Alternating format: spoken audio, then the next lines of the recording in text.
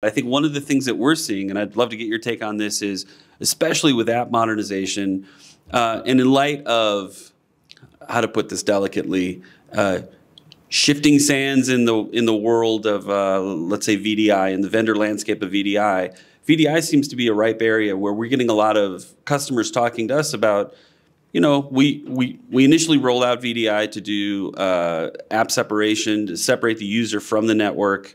And now we have a virtual desktop consuming significant resource, significant cost, just to have a virtual browser running in that session.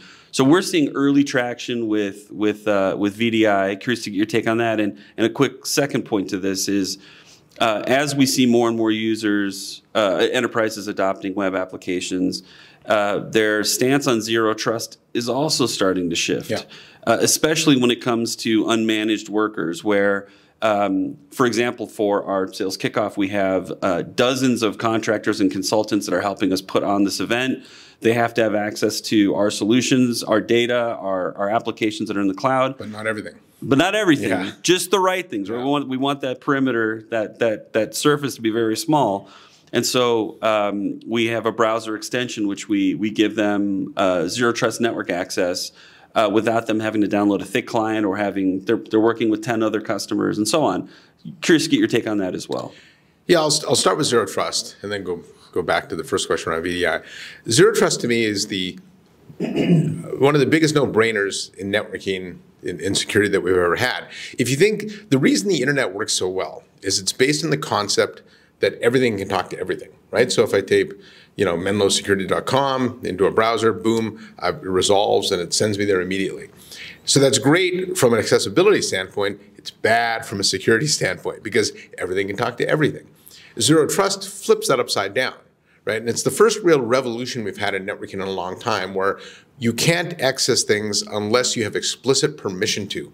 And that's the way networks need to work today because, again, the threat actors know if I can breach one spot, hey, I have unfettered access to literally everything inside the company.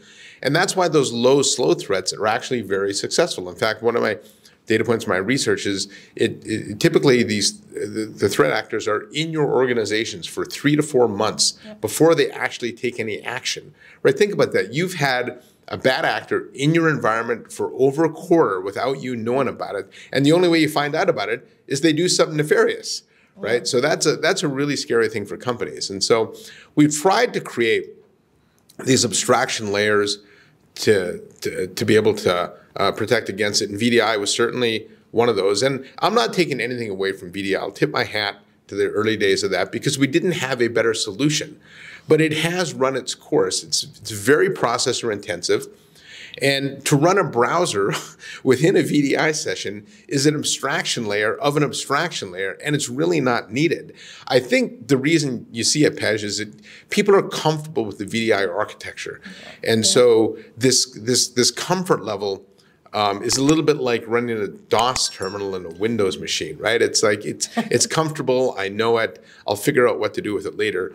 And it's the same thing even with like VMware integrated containers. I don't really need to put an abstraction layer between my containers and my cloud, but I do because I'm comfortable with it. And I think, again, VDI was great innovation for its time, but it's 30 years old now, right? If you think back to the early days of thin client. And so it is time to evolve to something else.